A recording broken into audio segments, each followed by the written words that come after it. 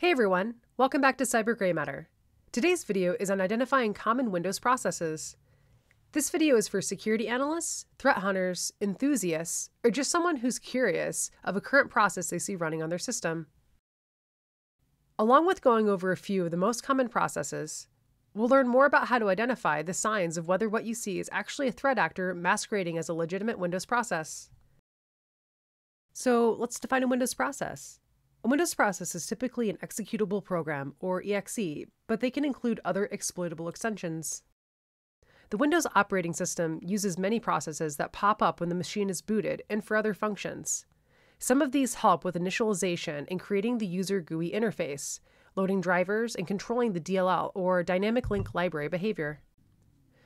Threat actors like to disguise malware as legitimate Windows processes to avoid detection. Having a solid understanding of the main Windows processes and what's to be expected of their behavior is important to be a good threat hunter and security analyst. First, we'll go over the common indicators and things you should look for when assessing the processes on a Windows machine. The upcoming picture examples are from Process Explorer, which is like the Windows Task Manager, but provides more information and resources. A link to this will be down in the description. First is making sure you check for process names that you don't recognize. Having a good understanding of what is to be expected on the system can help identify activity that could be malicious. Make sure to check to see if the process name is similar to a legitimate process. Malware could have a process running with a misspelling to masquerade as legitimate. This could be something like taskhostw.exe with two V's instead of a W. Make sure to check the image path and location. Most of these Windows processes should be running under System32. If you have a Windows process running out of the Downloads folder, that's pretty suspicious. Check for processes that lack an icon or company name. Processes outside of Windows will also have icons and company names. Check for processes that are unsigned, especially if it's from a well-known company like Microsoft, and validate these signatures to make sure that they match the identified publisher. Make sure that the process has the right relationship with the proper parent-child process. Check for any processes hosted by things like notepad.exe and others that shouldn't be running executables. And finally, make sure that the process isn't packed. Packed processes can also be a clear sign of malware. In Process Explorer, these will come up as dark purple. Now that we've gone through some of the general things to look for, we'll get into the common processes. Let's start with System. It's responsible for the most kernel mode threads, and the modules that are ran under this are the primary drivers, or .system files. However, they include several DLLs in the kernel executable ntus kernel.exe. System has no image path or parent process, and there should only be one instance of it. The user account will be under local system, and it starts at boot time.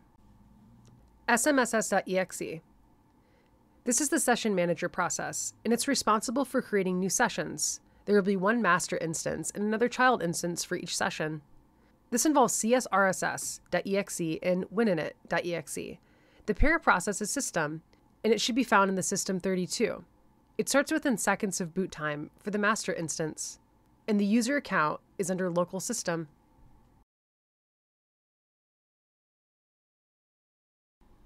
Wininit manages drivers and services, and it's a key background process. There should only be one single instance of this running, and the image path should be in System32, with the user count under local system. This will start up during boot time. I'd like to make note that analysis tools usually don't catch the parent process name because it's created by an instance of smss.exe that exits. Runtimebroker.exe will act as a proxy between the Universal Windows Program, or UWP, and will provide the necessary level access, having one runtimebroker.exe for each UWP app. So if one starts the calculator.exe, the corresponding runtimebroker.exe will initiate. This image path should only be found in System32, in a parent process of svchost.exe. There should be one or more instances with the user account being under the logged-on user, and the start times will vary greatly. taskhostw.exe is a generic host process for Windows tasks, and it will continue listening to your trigger events. These trigger events might be something like a user logon, system startup, idle CPU time, or a lock or unlock of a workstation. The image paths should show system32, and the parent process should be svchost.exe. And there could be multiple taskhostw.exe instances under the logged on user and/or by the local service accounts. The start times vary since there are various events. winlogon.exe manages access for the user desktop and handles interactive user logons and logoffs. This process launches logonui.exe, which then creates a credential provider to gather credentials for the user. It will then pass its credentials to lsass.exe for validation. The image path should always show system32, and there should be only one instance for each user session with a desktop window manager, or dwn.exe, as the child process in the more modern versions of Windows. The user account should be local system, and the start time is within seconds of boot.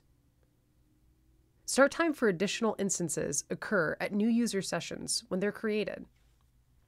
csrss.exe. This is the client-server runtime subsystem. There can be several of these running at one time, and the purpose of this process is to manage low-level Windows functions.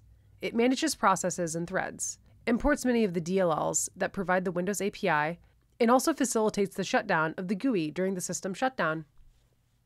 It's important to make sure that they are running from the system32 folder and usually have no parent process. Any additional instance of csrss.exe will result when the sessions of the remote desktop and/or fast user switching are created. The user count is on the local system, and the start time is within seconds of boot for the first two instances, but additional instances could pop up when new sessions are created. Services.exe hosts non-boot drivers and background services. It implements the Service Control Manager, or SCM, which will load the services and device drivers that are marked for auto start. The image path is with system32, and the parent process should be wininit. The user account is local system, and it will be started within seconds of boot time. svchost.exe is a generic process for Windows services and is used for running service DLLs. You'll often see many instances of svchost, and threat actors often masquerade as svchost and can use it to host malicious DLLs as a service or run it as a malicious process with the same name or similar spelling. It should be found in system32 for the image path, and the parent process is typically services.exe. There are many instances of svchost, with the user account typically being local system, network service, or local service accounts, and Windows 10 has some instances running as logged on users. The start time is typically seconds of boot time, though some can be started after boot. lsass.exe handles authentication and authorization services for the system by authenticating users, calling for an appropriate authentication package found in the registry. Additionally, lsass.exe is responsible for implementing local security policies, like password policies and audit policies, along with writing events to the security event log. The image path should show it's located in system32, and it should only be a single instance running as a child process of wininit. The start time was within seconds of boot, and the user account is local system. Next is lsaiso.exe, and this is related to Windows Credential Guard, where the functionality of lsass.exe will be split into two processes, one of those being lsaiso.exe. Though most of the functionality is with lsass.exe, lsaiso.exe's purpose is to safely store account credentials. It will provide safe storage and will be separate from other processes through hardware virtualization technology. It's important to remember that if Credential Guard isn't enabled, lsaiso.exe shouldn't be running. The image path should show that it's coming from system32 with a parent process of wininit.exe. There should only be one instance, if any, and the user account should be local system and start within seconds of the boot time. Last, we have explorer.exe, and this provides users access to files. It's both a file browser with Windows Explorer and a user interface that provides features, including the user's desktop, start menu, taskbar, control panel, and the file extension associations with shortcut files. Its image path will just be the system root and not system32. The parent process is userinit.exe. However, this exits, so analysis tools don't provide parent process names. There can be one or more logged on users, and the user account will be the logged on user. It starts when the owner's interactive logon begins.